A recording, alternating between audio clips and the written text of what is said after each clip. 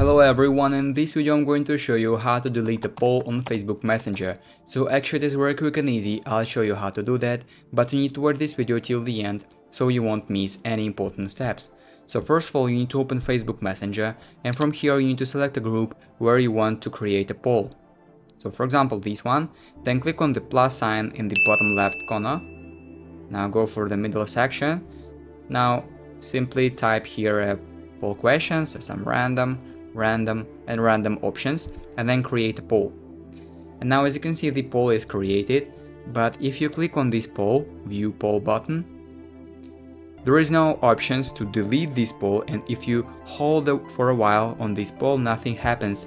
It is because there is no such option, there is no feature to delete the poll on Facebook Messenger.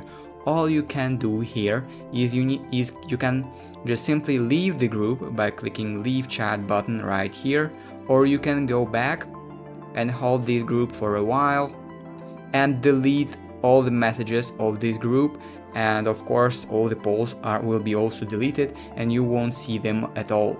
And that is basically only how you can delete a poll on Facebook Messenger. If you found this video useful, leave a like and subscribe to the channel. Thank you.